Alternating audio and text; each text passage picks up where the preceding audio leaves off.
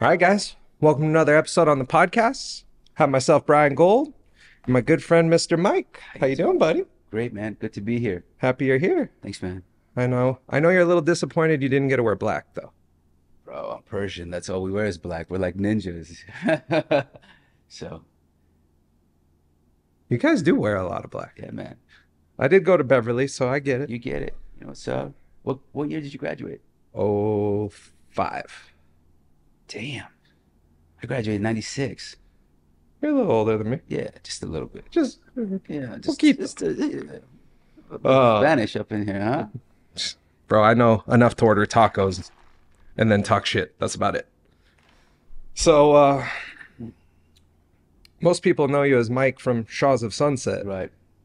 But let's talk about like how you got into the real estate game, like what you were doing before that, and then some of the new projects you're doing with some of the other people we know, and just kind of which way you're headed, why you got into the show, give a little backstory, and then I'll dive deeper on questions. Yeah, man. So just to start off, I want you to know how much respect and love I have for you. I've been asked to do podcasts for the last year, just with things that have been going on in my life, and I've just kept saying no, no, no. But I'm glad I could be here and chat with you I about my appreciate life you. and chop it up with you for the time we have together. So I was in law school, going to Southwestern Law School at about 21 So that was like last week. last week. So that's where, and finished my first year of law school. Actually set the curve in one of my classes in my torts class, which is civil law. Only A in the class, and I hated every moment of law school, especially with the school I was going through. What was so bad about law school? Dude, I was going to Southwestern Law School, and at that point they had a 30% attrition rate. So the lowest 30% of the class got kicked out. Oh, No not even questions dropout, asked. Yeah, just gone. kicked. You're gone. So imagine you're in a school that's cutthroat. People are ripping pages out of the law books, and if you don't have the pages, you can't refer to the laws in order to plead your case as you're doing your homework and studying and whatnot, so you can understand like Roe versus Wade, for instance, right? If you don't know, if you don't have the book and you don't have the law, you can't refer to it, right? So that was happening a lot. People were really aggressive with each other. They weren't sharing notes. It was like an episode of Survivor, right? And Oh, they're that savage. savage, bro, savage, right? So it was like I didn't like it, I'm more of a Left more of a bad taste in your mouth. bad taste in Even my though mouth. you're succeeding well in it, just I was just like, fuck it, this is, if this is what I have to work with, is what I have to work with.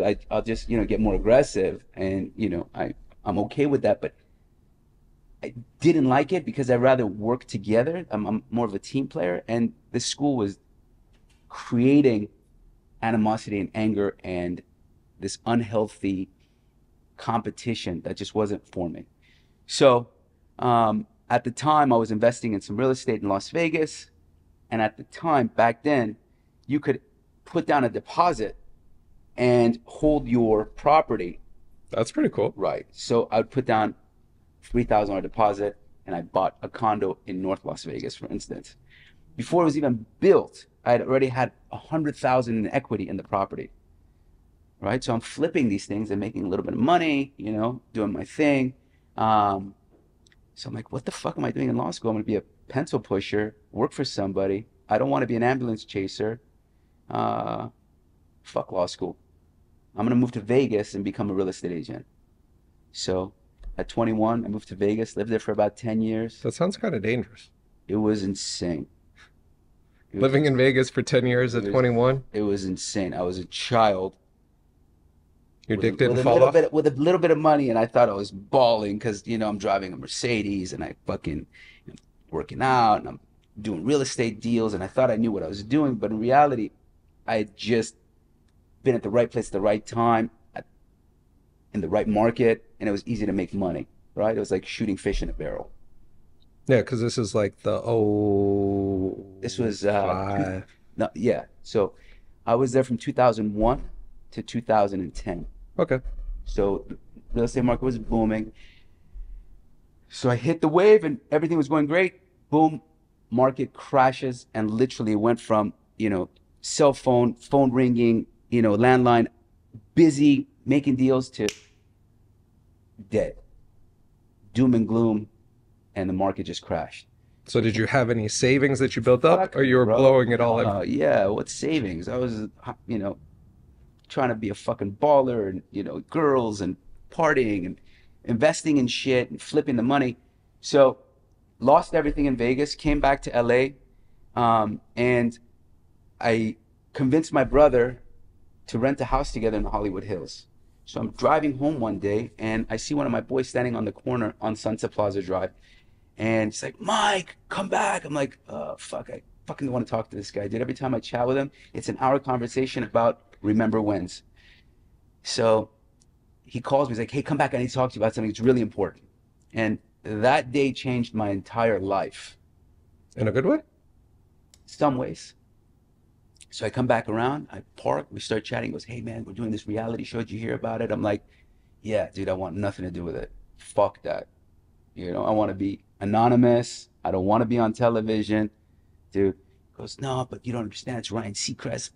Long story short, within a matter of a couple of days, I get a call from the producers of the show. And they're trying to court me. Hey man, we heard you're a real ladies man. We heard you're a stud. I've seen your pictures, dude. We need you on the show. You're gonna crush it. We're gonna do this, that, and the other. I'm like, nah, I'm not interested. I don't want to do it. This guy pursued me like I'm some hot chick that he wants to bang. Literally called me and courted me for a fucking week. Let me take you to Did you breakfast. like Let me it? take you. I was like, this is crazy, dude. Like, if they're so adamant about me, yeah, maybe I am special, And I still said no. And then Ryan Seacrest calls me. Hey, Mike, it's Ryan Seacrest. I'm like, what the fuck? How'd you get my number? Yeah, like, goes, yeah, so you heard about the show we're doing? You saw what I did for Kim's career. We blew her up. Imagine what we do for you. I know you came back from Vegas. This is your chance. Here's an opportunity. Let's just get you in front of the camera, see if you're even a natural or not. So when Ryan Seacrest calls you, and the guy who was, American Idol at the time, Oh, the I think that guy Kardashians, is probably one of the hardest working guys in the Hollywood. guy's a fucking genius. He's got his hands in a little bit of everything, making money. And at the time, he was a big deal, because the Kardashians were at the height of their game. So I'm like, fuck it, let me give this a shot. And they had us all meet at a home in Studio City. And there's like 25 Persian kids there, right? People I'd never met before, some people that I'd kind of known.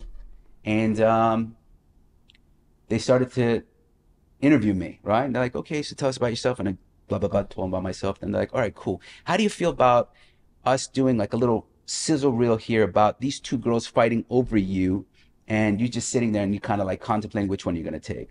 So I have this beautiful, like 6'2" supermodel that works for Bijan at the time, and this other chick who's also hot that are sitting on either side of me and they're fighting over me. And I'm like, what the fuck? This is incredible. Like, is this what I have to do? Sign me up. No brainer. And you're going to pay me for it? And I'm going to become famous? How cool is this going to be? Right? So they did the sizzle reel and they picked me up. They're like, all right, you're going to be part of the show. Now, the premise of the show is that we've all been friends forever, right? We grew But up. you guys weren't. We knew of each other, but we weren't this super tight fucking group of people, right? Like, we were friends, but in order to play ball, you do what they tell you. And at the time, I'd lost everything I'd had, right? So this was my Restart. restart, my opportunity, holding on to something, feeling important, and an opportunity to maybe launch into the world of acting and hosting and all this other shit. Because at the time, like, they were paying people who were on reality TV like 25, 100, 150, 200 grand to show up at a club, people like Paris and whatnot. So I was like, all right, this could be really lucrative, So we got greenlit. We filmed 6 episodes, and it was a lot of fun, man. Like, they took us on a trip to Vegas on a private jet. We stayed at this brand new, like, incredible suite that no one had ever stayed in before. Like, we're the second group of people to stay in it. It was incredible. Like, Hermes shampoo and Hermes soap and Hermes cologne, all there for you. Like, for us to just use. And I was like, this is incredible.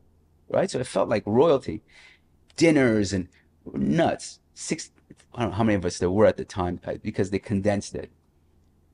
And we But were they treated you guys like kings. like what we at the time it felt like we were being treated like kings. Because we're like, hey, we need more alcohol. Cool. Hey, we want a party. Okay. Hey, we want food. Okay. You know, it was like, and then it got to the point where, you know, we filmed for hundreds of hours, and they condensed that. A group of nerds sit in a bay And chop it up. and then they send it off to the network, and network sends it back, and they're like, no. We want to make Mike look this way, make Reza look this way, right? And yeah, so the first season comes out, and the network goes nuts. They're like, holy shit. You guys are a group of people no one even knows about, a culture that has only been associated with craziness in the news, like, you know, the Iran-Contra and fucking bombings and crazy shit. But people are, they're like, Not gonna lie, I watched the first season. yeah, so it's crazy. They were attracted to it. They're like, oh man, the culture, the music, these people, the way they dress, the jewelry. So over 1.5 million viewers on our first episode. Network goes nuts. They're like, this is incredible. Our cheap investment, because it was shoestring budget, right? Everything was trade outs. They paid you guys, I'm sure, bare minimum. Bare minimum, dude. You know, like it was a joke. They sold you guys on the growth and the exposure. What ifs that will happen in the future, right? So we filmed the 6 episodes. Before the 6 episodes are even done, they're like, hey, we want to pick you up for another round. And we're willing to pay you X amount. And we're like, oh shit, okay. Now all of a sudden, we have managers and agents reaching out to me. I'm like, holy shit, like I'm a big shot now. You know what I mean? Little did I know that they prey on people.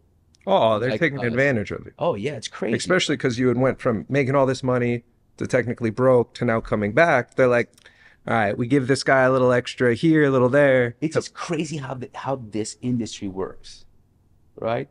So I got myself a manager, I got myself an agent, and boom, back for season 2, right? Now they have us in a contract. I have to show up and I have to participate.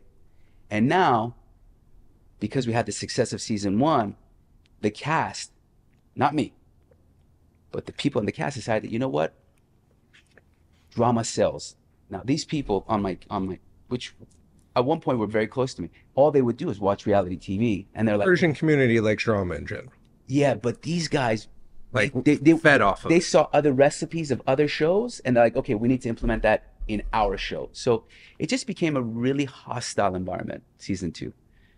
And rumors started happening, and storylines started to be created. So it was just a wild ride, man. How many seasons did you film for? I went from season 1 to 9. And through those seasons, a lot of people got clipped. New people came in. Like the OGs that started got clipped. New people came in. Some of them got clipped. So it was revolving until season 9. And we became one of the top shows on reality TV. Man, one of the top reality shows on television, on our network. Because that was before like the Hulu programming and all of that other stuff. Pre-Hulu, right? Pre-streaming. Netflix was around. But not at the level it's Yeah, but Netflix wasn't creating their own content at the time, right? And they weren't doing all these reality shows. So it became very lucrative because the show was doing so well. And because we were a group of Iranians who, you know, negotiating's in our blood, right? Yeah. They're like, all right, you took advantage of us for 2 seasons. Now we're sick. We're not coming back. You're all sick? Yeah, we all got sick. Sorry. But you know what make us feel better? Add a few more zeros to our paycheck, then we'll start talking. So season 2, we got raped. Season 3, we decided, no, It's time to turn it around. It's time to turn the tables. You know what I mean? Like, we've proven ourselves. Now you got to pay us. So it went on for 9 seasons. How long is a season filmed? Dude, insanity. We would film Wednesday, Thursday, Friday, Saturday, sometimes Sunday, from morning to night. It's like a full-time job and then Full-time job and then some. And you guys are still having to sell real estate at the same time. If we wanted to, right? So I'm a very ambitious person, right? So you're doing both. I came from Las Vegas, where at 21 I was hustling and fucking making moves with people who were worth, you know, your type of money. You know what I mean? And then some, and then some. You know, like, because everyone was in Vegas wanting to invest because they heard about the buzz, right? So I was selling real estate, I was doing leasing, I was making syndications. So that's what drove me. I was like, this is cool. I never really, I wanted the fame in the beginning, then I got it, then I was like, oh man, this fame shit is, Not gonna work. it's not all it's cracked up to be, dude, because everything I do is under a magnifying glass. And then when I do it, the internet is Oh, savages. is wow, man. They are savages. I just gotta ask though, did you being on the show help you get laid more? I never had a problem with it, But I'm saying, but it definitely helped. Like, you know, it was crazy the attention I was getting.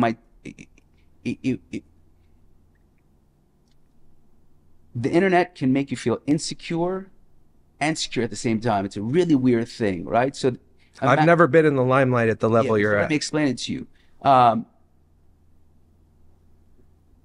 In the front, like where everyone can see, comments were fucking horrible. Mike's fat, he's short, he's ugly, he's a fucking idiot, he's a baba. Were you working out then or not? Yeah, man, but they don't, you know, it's like, I don't know where they got this idea that I'm 5'2" or something and said on the internet. And people believe the shit they read. And you see, I'm fucking 5'11". So like, you short, fat fucking loser, you piece of shit, your mom's ugly, you're a dog, you're a da da da da da da da.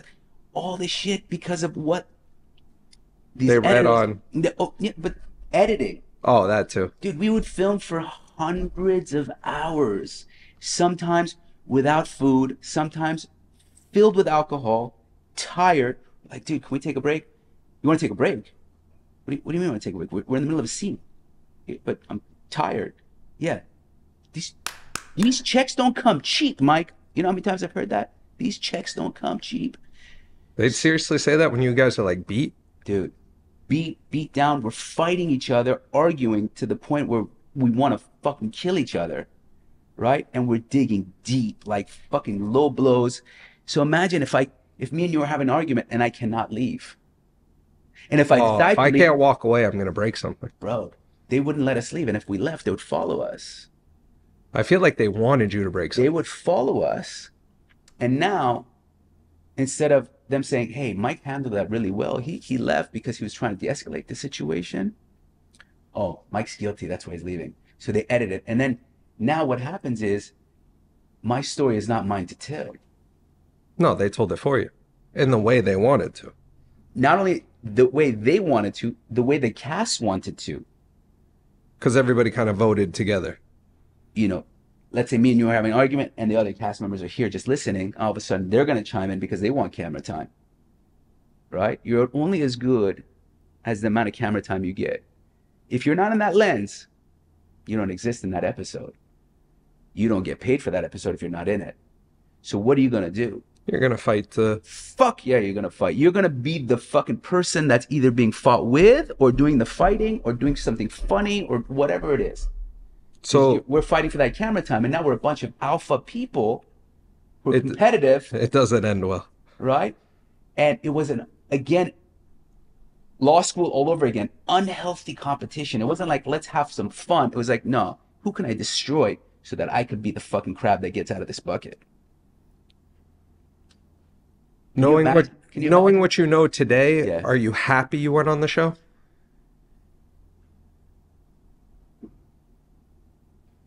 Here's what makes me happy, that I've had people throughout the course of the years that I've been on television who have reached out to me and said, hey man, your story really resonated with me. Your divorce and the way you handled it and knowing the things that you were going through and how you approached certain things really helped me get an idea of how I wanted to approach what was going on in my life. With my divorce, with my happiness, with my mom, with my dad, with my brothers, whatever. That gave me gratification. That made me feel good. That's an amazing thing. Or, you know, like if I'd be at Target, for instance, some guy would, you know, like 6'2", huge guy, look like a linebacker, runs down the aisle and is like, hey, Mike, what's up, man? Oh, man, I'm such a fan of yours, dude. I'm like, you watch my show? He's like, yeah, dude, I love you. You're the best, blah, blah, blah. And I chop it up with them for a few minutes, and I give them just a nugget that put a smile on their face. Take a picture with them, Take whatever. a picture, dude. That made me happy, right? But I truly feel when you go on reality TV, you kind of sell your soul to the devil, dude, because you say and do things and participate in situations that go against your morals, your beliefs, but you do it because you're doing for the greater good of what you signed up for. When I got started, I was kind of broken, sad. I'd lost everything, and I was trying to rebuild myself. And it kind of gave me happiness because I was like, I felt important because I had makeup and, people watching me and producers talking to me. And, they're very smart, these producers. They know exactly what to tell you to bait you, to do exactly what you need to do so that they can keep their job and then go from one show to the other because of the ratings and get paid more, right? So it's their job to create a really great show, right? If I could produce a really great show, it's like being in the NBA, right? If you're an all-time scorer, rebounder, you're fucking, you're leading the league in assists. Man, the next team that picks you up is going to pay you an absorbent amount of money because you're, they saw what you you're did before. a fucking MVP, right? Like with anything, but people lose sight of that when it comes to this type of shit. These producers know exactly what to do to get what they need out of you. So keep tweaking it. Mike, man, you're fucking doing amazing, dude. You're so handsome. You're so great. I'm so proud of you. That was an amazing scene. But hey, don't forget, MJ and Reza said this about you last week. I know you weren't here, but I wanted to remind you, okay? Oh, they said that about me? Yeah. Yeah. And then, Gigi was also involved. Oh, no shit. And then they'll go to Gigi and be like, Gigi, did you hear what Mike said about you? You're going to see him tonight at the fucking party. Are you going to just let him get away with that? And then they go to MJ and Reza. MJ, Reza, hey, Gigi and Mike are coming after you. Be careful. So it created this like tension. So all day long, you're fucking thinking about, okay, what do I got to do? Okay, I got to. That doesn't sound like a healthy way to live. Bro, it was crazy, man. I enjoyed season 1, enjoyed parts of season 2, but then it became toxic, bro. Toxic. I hated So the situation. how long did it take to film each season? Was it like 2-3 months? 3 months. 4 months. So you're filming 3 seasons a year? 1 season a year, brother. Oh, so you film for 3 months, disappear? 3-4 months, sometimes 5 months, then pickups. Then they edit it for 4 or 5 months. And then it starts to... But, okay, so we film 3-4 months. Then, the confessionals, then we come back for that. So it's like, it's never ending. So we already filmed it. All right, I compartmentalized that shit. I'm done with it. Then I got to come back in a few months and then sit in a round table, sit in front of a camera and discuss all the shit that went on in those 3-4 months. And then you know how the cut's going to be because they ask certain questions to fill in the gaps. So you're like, oh, fuck, that's how they're going to do me this season? Damn. Wow, dude. So it's like...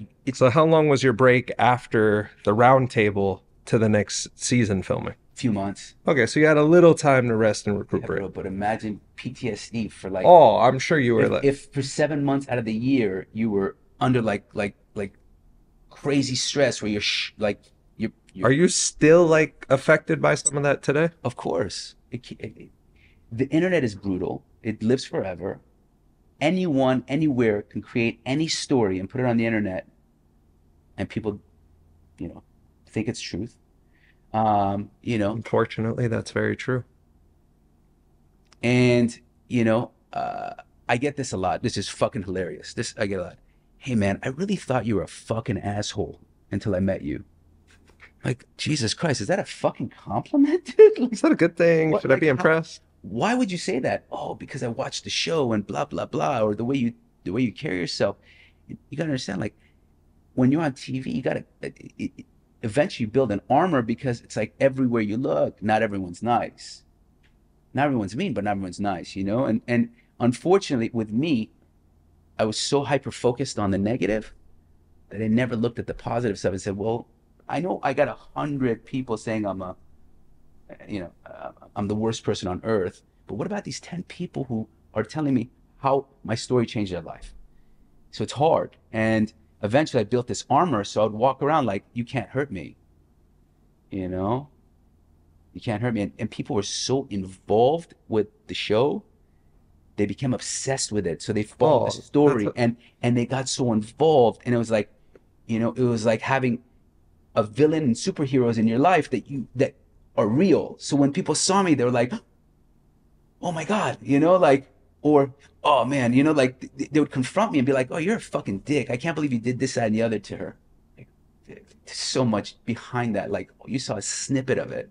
were you married during this process? Yeah. So, I met my ex-wife while I was filming season 3. No, Okay. before I filmed season 3. So this is before you're like completely miserable filming.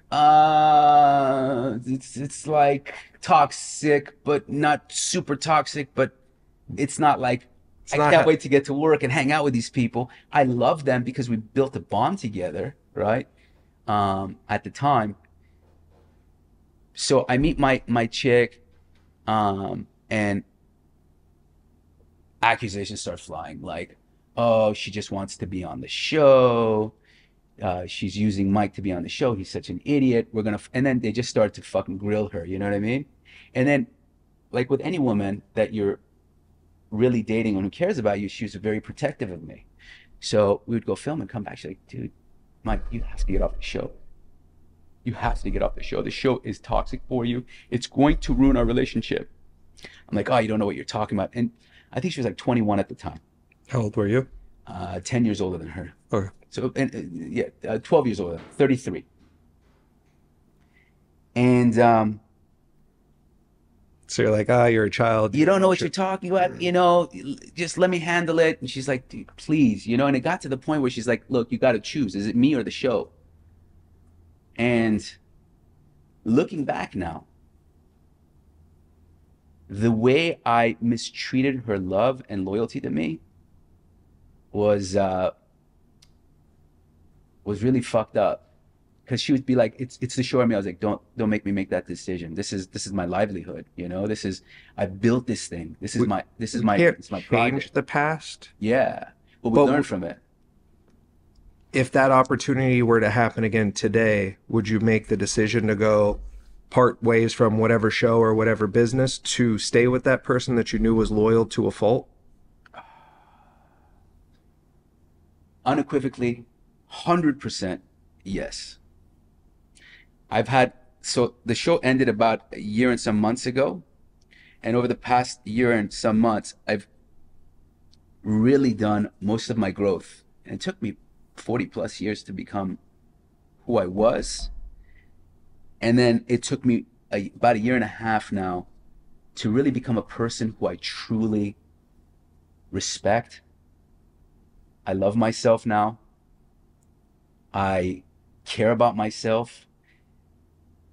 And looking back, I put myself through so much because I wasn't looking through clear lenses of what life should really be like. Do you feel a majority of people now, forget reality TV, just in general, are chasing the stardom or the popularity or the notoriety versus really focusing on the inside of themselves and being happy with themselves and really being grateful what they already have? Or do you feel society's kind of turned now where everybody wants to chase what they see on social media, what they see on TV, and they don't really care about the inside? And the reason I ask the question is, for 40 years, you did Mike, and that year break you had, at first you're like, fuck, I didn't want the show to end. I didn't want all of this. Oh. But knowing what you know now, are you happy about the growth? Are you happy the way things, not happy the way things ended, but happy it ended so you could focus on you? Let's do this first, because you asked a really great question, and I want to focus on that for a second with you. Are people focusing on outside factors rather than internally becoming happy? Absolutely. I was a victim of that myself, right? social media is making people jealous of people, of lifestyles, and situations that are fake. Your whole show was technically fake. There was realness to it, but a lot of it was exaggerated greatly. Reza would not go to a fucking vending machine and buy $1,000 worth of caviar just on the regular. We wouldn't pop champagne on a fucking Tuesday because we had friends coming over. No, man, we live real lives. Like, you know, but opulence sells. That's why every asshole on fucking social media now is showing off their Ferraris and Lamborghinis and Bugattis and whatnot. But there's something to be said about being humble. And what's happening is the world now is chasing this fallacy. And we're seeing more people dropping dead than ever. Heart attacks, drug abuse, depression, Random overdoses. Suicide, because of the external forces that are causing this person to feel like I'm not good enough. And let me tell you, I know a lot of people. I think I'm the brokest out of all my friends. And not all of them that are super wealthy are happy. They No. have the cars, they have the houses. We know a couple. Yeah, of course, bro. So I'm saddened by it because I was once that person. I so badly wanted to fucking look rich. I wanted to look like I have it all, like I have it all under control. Have you ever met like a really rich person that dresses like the rich? Rich. And he doesn't even dress like he's rich. He's just dripped He just out. wears like 3 pieces. Yeah, he's dripped out, you know. But no, majority of my friends who are either hundreds and hundreds of millions or even in the billion mark, you wouldn't even know it. You wouldn't even know it. They don't drive a fancy car. No.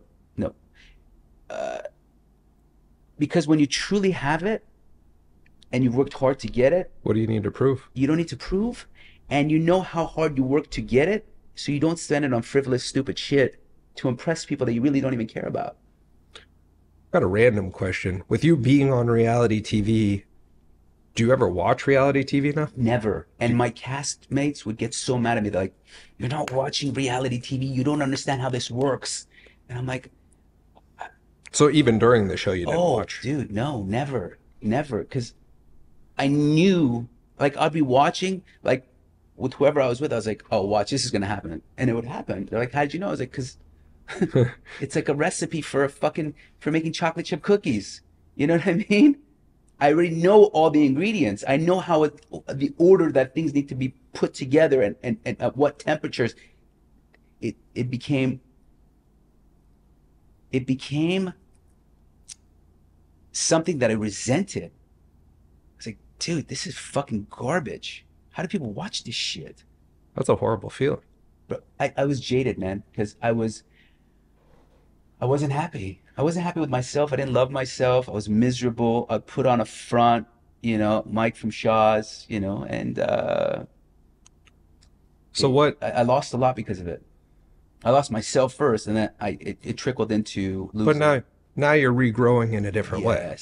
Yes. By leaps Rebirth. rebirth. Look, every successful person I know has been through the wave. I've been through the wave. We all have, dude. Yeah, dude, you had 300 employees, right? That's a fucking fall from grace, dude. You fall, and that's like, damn. Yeah, you pick yourself up, and you're like, all right, okay, that hurt, but I got to get back on it. But, dude, there's some mental scars that Oh yeah. are these demons that you have to fight. Well, it's weird that my phone doesn't ring anymore. My phone used to ring every minute, and Jay can like attest, who's running the board right now. It used to be, we're in a car ride for an hour, and I was on 25 phone calls. That's insane. But you loved it. I loved it, but now that I'm like, and same as you, now that I'm out of it, that wasn't healthy. No. No amount of money No. is worth what you do to your body at that level. People don't realize the health toll you're taking. And yeah, you look big and strong, but what internal damage have you done, Mike? Can I We tell don't know that. let me tell you. This is why I look like this. Last night, I could not fucking sleep for the life of me, dude. I was dead tired, and I just could not get my mind to shut off. And it took me until 4 a.m. where I finally was just so exhausted I passed out. And it reminded me of the times that I was in the thick of the show. I would never sleep. When I would sleep, What'd you do? Live off of caffeine? caffeine. I was exhausted. I had bags under my eyes many seasons because I couldn't sleep because it was so stressful, man. It was a lot. It was a lot. And it reminded me of that. And I was literally, I laid in bed and I said, thank you, God, that I don't have to do this every night like I used to. Like last night was just an anomaly because I lost a very, very dear friend of mine. His son passed away on Friday of an overdose. Sorry. Yeah. And it happened because, you know, he's dealing with some really horrible shit that's happening in his life. And he just couldn't handle it. And these demons got him, the drugs, and, you know, just wanted to numb the pain. He perished. I don't think we have enough awareness on that subject these days as well. Just because, you know, back to our original topic, everybody's chasing something that's a fantasy. That's the thing, man. And when people realize that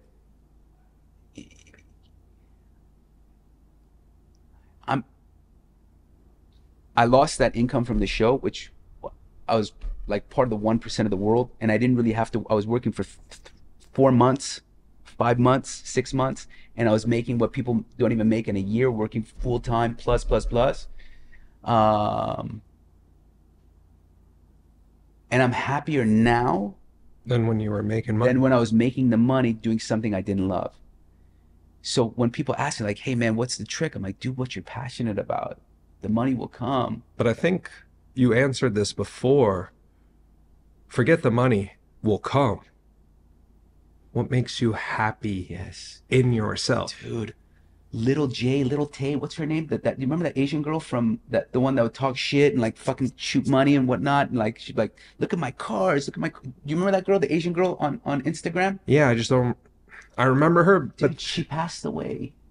she did? She passed away. She's like a little girl. She passed away. I saw it on the way here. I was like, hold, and I got This just happened. dude. I have no idea who this girl is. I've never met her. She was just a character playing a role. Kind of like that Catch Me Outside girl. That's it, dude. And played into that role. And she was entertaining, and she had haters and people who loved her and whatnot. But a child, dude, nonetheless, passed away. So I say that to say we don't know when the last day is going to be of our lives. So if we're spending our lives chasing instead of sitting in the moment and saying, dude, I'm so blessed to be here with you and being on this podcast and share my story. How amazing is that? Not making me any money. Because this lives forever. That's it. But doing things that you love, taking a moment to breathe and just being grateful. I take gratitude walks every day, 1 hour a day, maybe 1 hour and a half. You disconnect from your phone. Disconnect from my phone. I'll do a quick video sometimes just to check in with people, but then my phone goes in my pocket. I listen to, you know, some Podcast, just whatever it podcasts might be. and chill music, and I spend the entire time giving gratitude to the fucking world, to God, about everything I have, my health, my family. Thank you, God, for being able to have a roof over my head. Thank you for nourishing me today with the food I ate. Thank you for allowing me to go to the gym today. Thank you for the people in my life who love me and support me. That's huge. Thank you And for most the- people forget that. Yeah, dude.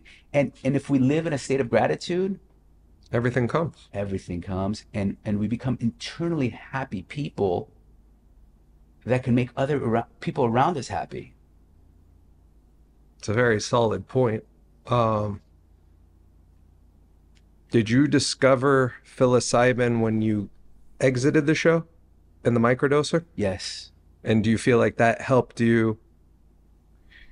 So that's funny you asked, dude. Like, I literally have my Ausanté gummies with me, and I microdose about one gummy a day. I went through this last year was really difficult for me. So 2023 was crazy. 2022 was pretty nuts too. I actually broke up with my fiance, who I thought was going to be my forever person. Like, It happens. I was obsessed with her. I was obsessed with her kids. I became a husband and a father like that, and I just jumped into the role. And things took a turn. The relationship became a little tumultuous because, again, I was looking for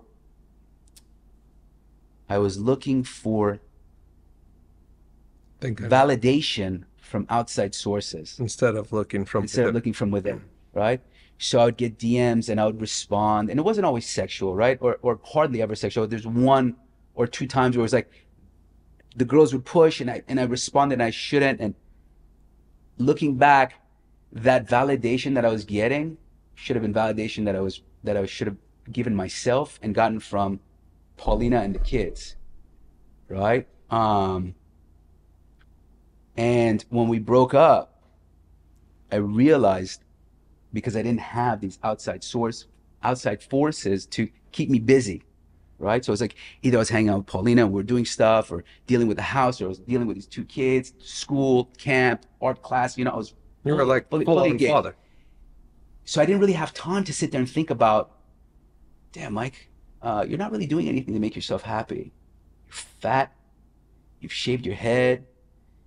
Seems like you've just given up. Like, you're not the Mike you used to be. You're not that alpha guy that was out there really crushing.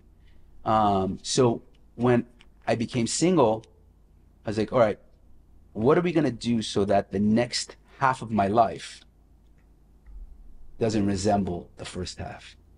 And that's kind of what leaped you down this journey between the Ausanté and between the microdosing, working out, carnivore diet, not drinking. Did you stop completely? I'll have a cocktail Here once, maybe a week, with dinner, like a wine. Before it used to be daily. Not daily, but when I was filming, every time we filmed, we pretty much were drinking. Got it. Because it was like, dude, fuck, man, I got to do this again, And in your subconscious mind, you're not doing something that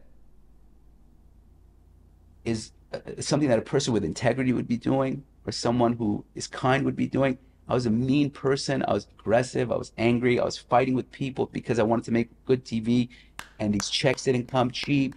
These checks don't come cheap. So you're like, that's like fuck. ingrained in your mind. Oh forever. yeah, man. Oh yeah. So yeah, I just decided it's time for me to be the person who I know I can be. And I need to show up as that person every single day, even the days I don't want to, and live my life in that way, with integrity. That's a great way to live. Yeah, man. So things just changed, I took me a little bit. I was very sad over the breakup. I was heartbroken because I don't get to see my stepkids, and I missed my best friend in the world. But I realized, if I don't become the best version of myself, even if we ever got back together, it's never going to work. It'll never work, because I'm just going to be the same shit I was. So psilocybin came into play to help me unlock and start to think differently, help me with the anxiety I was dealing with, and I just got to work, man. Got to work, and I started to chisel away at that old Mike that was this big blob of fucking unhappiness, and chiseled my way into. I'm still not there yet. It's a lifelong journey. No, but I'm way further now into who I want to be than I've ever been in my entire life. It's crazy though that the first 40 years of your life, you're like, oh, I'm doing great, and then things change, and you're like, no, I want a different path. And most people don't realize, you can change today. Oh, yeah. It doesn't matter what you did the last X amount of years. Moving forward, you can be this person. Who cares who Mike was back then? Yeah. Let's talk about the Mike forward. Right.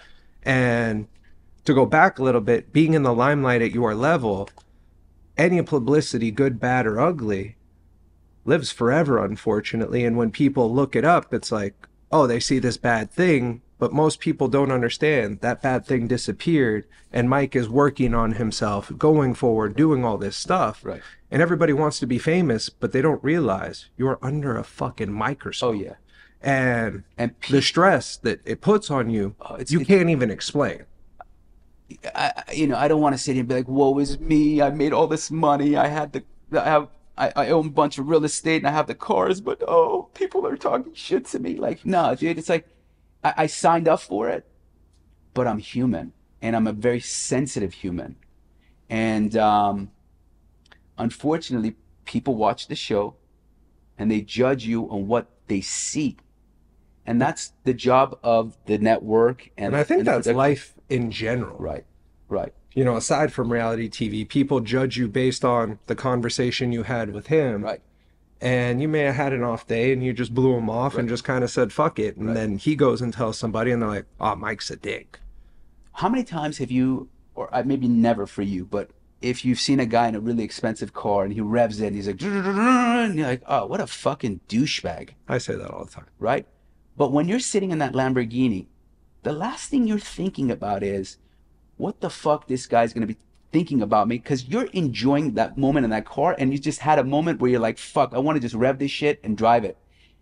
It's a lapse in judgment, right? Or a moment in time where you're excited and you do something and people are judging you without even knowing who you are at your core because of something you did that they deemed to be douchey. It's a very good way to put it. Right? So I stopped being critical of people. I stopped judging people. And I don't pass judgment on anyone until I get a chance to talk to them. Shake my hand, talk to me. If you walk away and say, Mike's a fucking asshole, all good. But give me the chance. How hard is it now, being who you are, to have a genuine friendship or a relationship? Or does it take time for you to slowly lower your wall? Yes. And you kind of have to be proactive on continuing to like hang out with the person. Right. But on the same aspect, every time your wall goes down a little bit and a little bit. And that's the way, as a child, you go to the playground, you see somebody, you don't care the color of their skin, you don't care what. A kid walks up to anybody. Hey, what's up, man? What's your name? Brian? Hey, Brian, I'm Mike. I just moved down, I moved in down the block. You want to play baseball? Sure. Do you have a mitt? Let's play catch. And that's it, right? As we get older, we lose that beautiful innocence about us, right? And then it's sad, but you add being a celebrity to it. Now all of a sudden, at one point, like you, man, my phone would be just buzzing. Hey, man, you want to go to lunch? You want to go to dinner? And I was like, no. And I became a recluse because I didn't know who to trust, right? So I'm trying to break that now where, we have conversations all the time. We didn't know each other very well until just recently. Mm-hmm.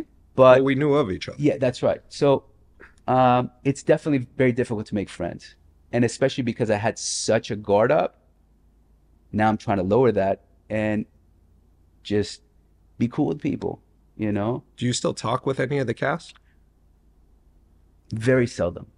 We went through a lot together. It was a very aggressive relationship that we had with one another. We were all trying to outshine each other. That sucks, though. And it caused us to wreak havoc in each other's lives. Not so much me. I can't say that I wasn't guilty of it, but I'm just a very chill person. I'm aggressive when it comes to business, but I'm a lover in life, friends, and relationships. And it caused me just to be more jaded with them and more guarded because I was like, I can't trust you because everything I tell you is going to end up on the next season of the show where you're going to try to out me and blackmail me and make me look like an asshole so we get more ratings. Right? Fucked up, but it's true. It's crazy. It's so, crazy. What's the life of Mike now? Life of Mike, I'm up at 6 a.m., gym,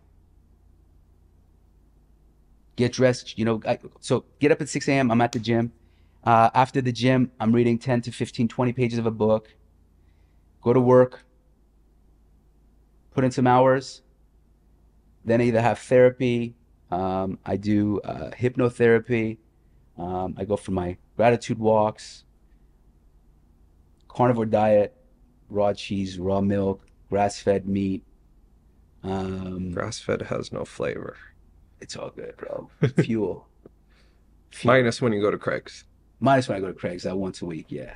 But just really focused, man. Really focused on me, cultivating my relationship with my brothers, with my parents, spending time with people I really love and care about, and just really trying to be the best version of me. This last year was really hard. But in a good way. Yeah, but I think you needed it. I think we should talk about the elephant in the room because a lot of people want to know. Like, me and my fiance at the time, so much love. Like, I can't live without you. I can't live without you. I love you. You're my person. We got into a very heated argument one night. So much so that the walls were rattling with us yelling and cursing at each other and the craziness that was happening, which happens in any relationship. We were together for 5 years, and things started being thrown at each other, and just, before I know it, our nanny who lives with us gets scared. Calls cops. Police are called. Police are called. Like, what the fuck? Bing. Our buzzer goes off behind our gate. Hey, it's LAPD. We need to come and see it. What's going on here? We got a call. Got a call. Okay. What did the call say? Nothing. The person hung up. Right? So 911 gets called. She hangs up because she realized we're just arguing. Right? But they have to show up anyways. So cop shows up and I open the door. Guy's like, hey, Mike, I need to talk to you. Fuck, this guy knows my name, I go outside. His partner is now holding my arm like I'm a hardened criminal. Like, literally, like where I could feel him trying to squeeze his fingers together through my muscle, right? like kind of aggressive, man, don't you think? Like, it goes, shut up. He's like, oh shit, okay. He's like, I can't really go anywhere. The gate doesn't open unless there's a car that goes through. I stayed quiet. The other cop goes inside. Cop goes inside. The cop outside is a black cop holding me, young black cop. Young white cop goes inside and now is telling my fiance, yeah, I know this guy. I used to watch a show with my ex-wife and I never liked him. I know he has an anger problem. I know he has an anger problem. She's like, yeah, we got into an argument. It's just over some dumb shit. And, blah, blah, blah, blah, blah. She goes, and he turns to her and says, huh, okay, I don't believe you. And she's like, no, we just got into an argument. Everything's cool. We're good. Thanks. He goes, don't talk to me that way. Don't look at me like this. This is just my side gig. I got a gold Rolex too, is what he's telling my fiance while I'm being held outside like a criminal. Next thing I know, he tells his partner outside, cuff him. He punched her. The story just gets better. Bro, and I'm thinking to myself, I weigh 215 pounds at this point, right? You punch her, you're going to break something. If I punched her, you would see some sort of fucking something on her, right? So I get arrested, go to fucking prison. Paulina's frantically looking now for places to bail me out. This poor girl is up all night trying to figure out how to get you out. Because I'm just one more person in this spoke, right? So they take me to the holding cell. I'm there for fucking 10 hours. Before they even process. Before they even process me. Now I'm in the prison with fucking criminals in a holding cell, 15 guys. And this is like COVID time. You have to wear fucking like, Oh shit, this was just a year ago, yeah. You have to wear a fucking mask. There's a guy in the corner coughing. Like, I'm like, holy shit, I'm gonna fucking get sick in here. This is crazy. Another guy's so drunk, he's in the corner making calls, trying to get his girlfriend's phone number. and he gets thirsty, and there's a this little like Water spigot, fountain. yeah, spigot coming out of the wall. He's got his lips around it, sucking on it to get water. I'm like, holy shit, I've hit fucking rock bottom. This is crazy. Finally, I'm sitting there. One of the cops come by. He goes, "You on TV?" I go, "Yeah, man." Now, this is two cops, two separate cops that know who you are. Yeah. Come here. I'm going to put you in your own cell. Takes me out of the cell, puts me in my own cell. Finally, I can put my head down and sleep. It's like I'm up all night with my fucking... Your heart's racing. Heart's you just racing. want I'm to like, sleep. I've never been in trouble my entire life, ever. Now I'm getting arrested for something I didn't do. Finally, Paulina bails me out. And so if things were so bad, why'd she bail you out? And I'm just being sarcastic at this point. Of course, but she bailed me out. She put up, it's cost me like $5,000 to get out. That's not refundable. They take that shit. That's the fee you pay. That's the fee you pay just to get. And I got diminished to a fucking criminal who didn't have shoelaces in his shoes. I was wearing a fucking hoodie. They cut the string because they thought I was gonna hang myself. So I'm leaving like with my shoes like barely on me, and just half the person I like,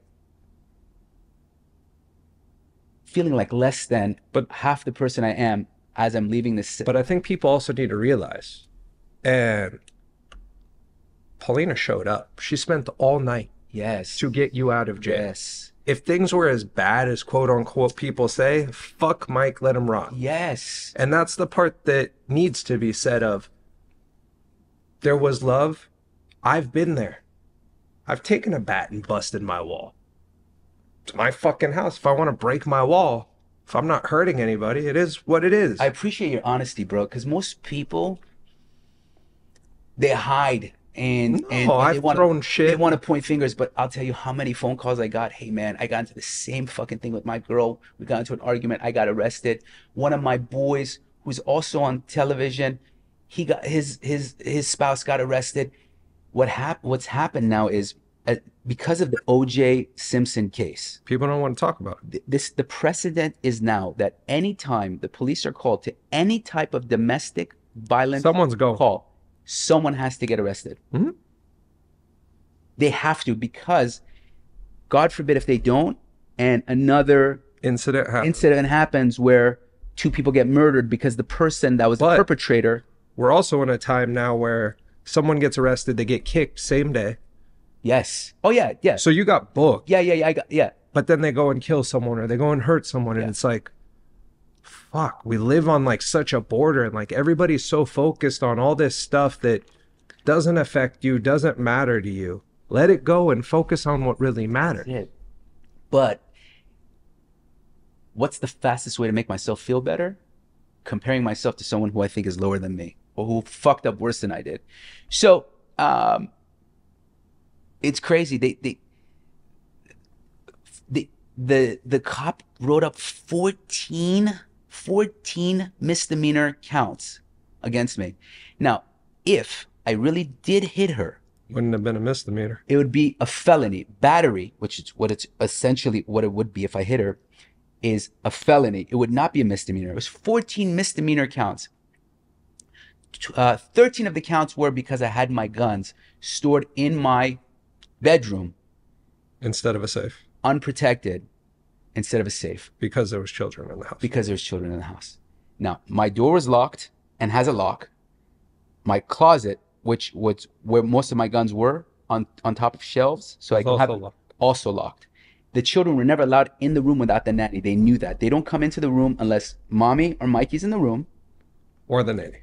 Or the nanny, so that we could protect it. But it was an oversight on my behalf. I feel very guilty about that. If anything would have ever happened to those kids, I never would have forgiven myself. And I learned a lesson. So the DV charge, because there was no fucking case, got dropped. And they made me take a bunch of fucking classes so I had to take parenting classes, I had to do community service, and I had to take a gun safety class. But you got all your gun rights back. I got all my guns everything back because all the guns were registered to me, and the DV case was. But everybody looks at the headline of Mike got arrested for domestic violence, gun charges, this, and that. Uh, But people don't look at how it's all gone. yeah, dude. A month later, we went to Mexico together. Me, Paulina, the kids, and our best friends and their children. And some asshole on the beach took pictures of me while I'm holding my little girl.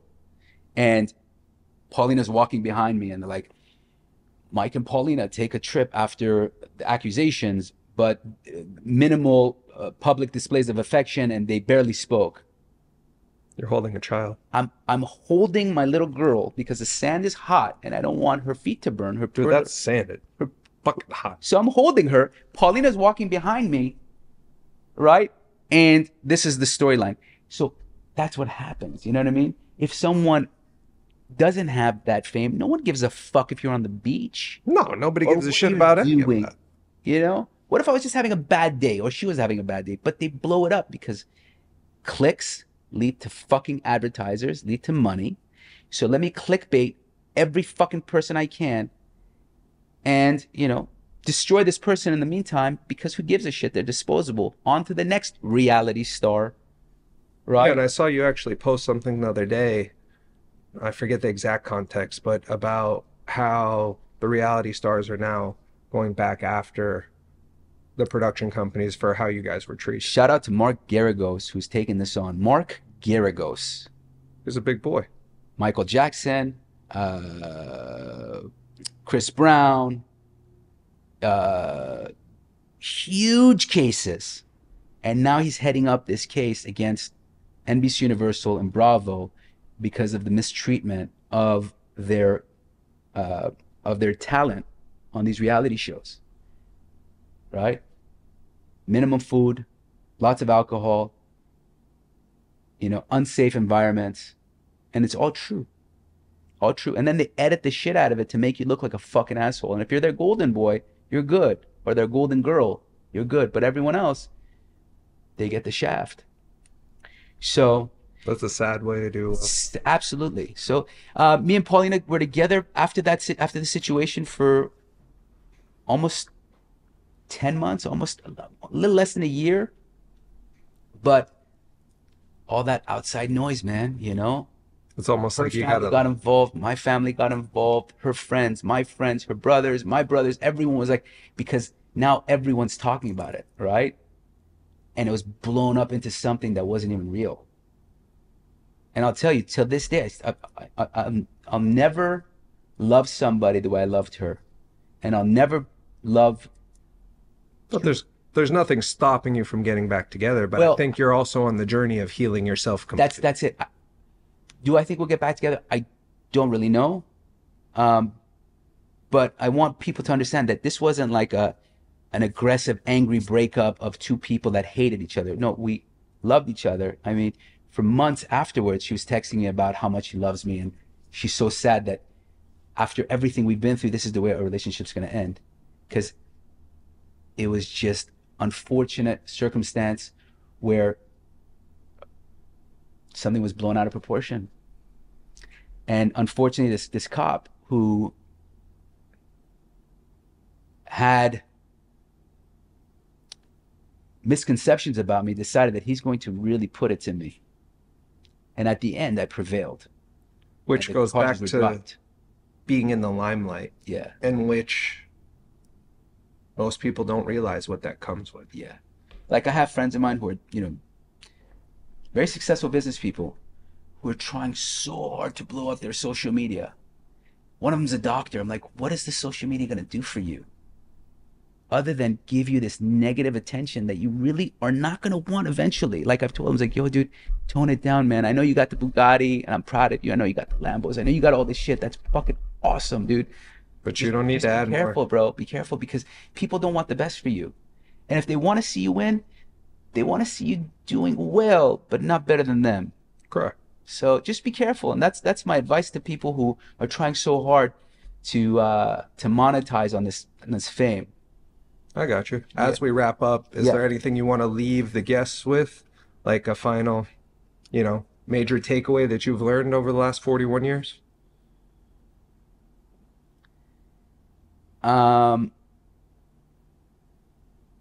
follow your passion, be kind, love yourself. We all fall down, we all make mistakes, but it doesn't define us.